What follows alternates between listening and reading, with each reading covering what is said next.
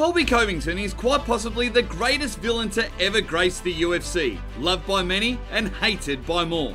He has become one of the most popular fighters of the modern era, but in the wake of his fight with Leon Edwards at UFC 295, it appears even some of his longtime fans have begun to turn on the former interim welterweight champ, and more people than ever seem to hate the long-term contender. But what exactly is the reason behind the recent string of hate, even from former fans? Was it his comments against Edwards, the excuses in the wake of the fight, or has the past finally caught up with one of the UFC's greatest heels? Join us and find out why you hate Colby more than ever. Love him or hate him, Colby Convigton had quite an impressive run during his early days with the UFC. He quickly proved his wrestling background deserved respect, and in his first 9 fights, Colby earned 8 wins, 4 of which come by way of a finish. While he wasn't the most exciting fighter, he was climbing the rankings. Colby was then booked to face Damian Maia in 2017 on a fight night card in Brazil. Rumours before the fight, which Colby later backed up, claimed he was close to getting cut simply because the UFC didn't see him as a draw. But that night in Brazil changed the course of history for the American fighter, as in the wake of his victory speech inside the octagon, he referred to the native crowd as filthy animals. A star was truly born. Brazil, you're a dog! All you filthy animals suck! One that people just love to hate. Colby became what every WWE star could only dream of becoming, the sport's ultimate heel. He became the UFC's Ric Flair, a man that had no problem saying exactly what was on his mind, and often sought to expose any mental weakness he could in his opponents. While Colby went on to win the welterweight's interim belt in his next fight by defeating Rafael dos Anjos, he also earned a name for himself as one of the promotion's most hated fighters.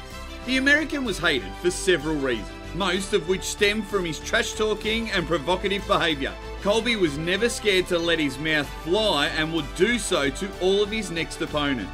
On top of his disrespectful attitude, Colby's many fans were under the impression he put on a persona to further hype up his marketability. While some enjoyed the acting and drama that came with it, others saw it as attracting attention without genuine skills or sportsmanship.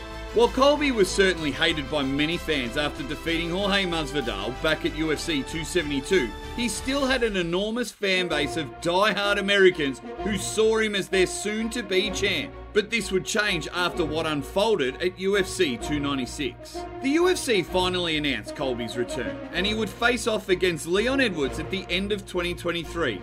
Yet, many fans were upset with this announcement for numerous reasons, included the fact that Chaos hadn't fought in over 20 months at this point. Before we explain why you hate Colby more than ever, we'd like to first mention our monthly shout out. All you need to do to enter is comment I subbed in the comments section below, so make sure to comment and you'll have a chance of winning. Colby managed to keep his loyal fan base on his side throughout the majority of the fight promotion. However, at the UFC 296 press conference, Colby verbally assaulted Leon Edwards' deceased father, and the internet went crazy. Longtime fans of the former interim champ were disgusted by the comments, and many even began turning against Colby. But this was only the beginning. When the pair finally met inside the octagon, Colby put on a poor performance after endless trash talking in the lead-up, which sent his haters into overdrive. Whether it was ring rust or Edwards' skill set, Colby was completely outmatched on the evening and lost via decision. This added further fuel to the fire for those who began to turn on Colby, and in true fashion, he saved the best excuse for last. At the UFC 296 post-fight press conference, Colby tried to convince the crowd he had won the fight, saying, "I thought the 3rd, 4th and 5th rounds were mine. The 5th was mine easily. The 4th was mine too, and I thought I did enough in the 3rd. He didn't put any damage on me. He got a couple of low kicks, but then I started checking them at the end, so I thought I had the win and did enough." At this point, fans began to see a delusional side of Colby, and he couldn't back up his crazy comments with his in-ring actions. He even said his political ideas forced the judges to throw the fight, claiming, "The judges never favour me.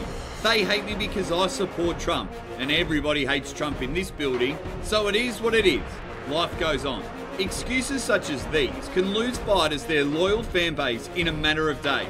and Colby's stock was dropping quick. It was the former interim champ's first loss since a loss to Kamaru Usman in 2021, and many are doubting the 35-year-old has what it takes to wear gold, considering he is now 0-3 in undisputed UFC championship fights. After everything that went down at UFC 296 with Edwards, it appears that Colby's shtick doesn't work unless he's winning fights. If not, many fans see him as an overconfident, disrespectful, aging fighter, and that's why you hate Colby more than ever.